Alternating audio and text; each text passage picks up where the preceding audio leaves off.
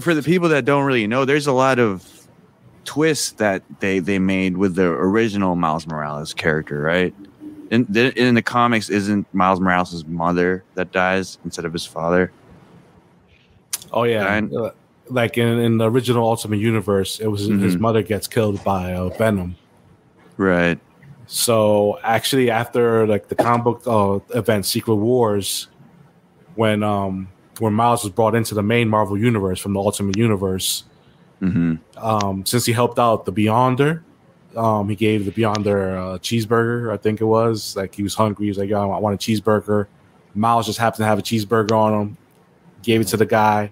So when Miles was brought in, like pretty much the Beyond, the Molecule Man, the Molecule Man is pretty much like God, right?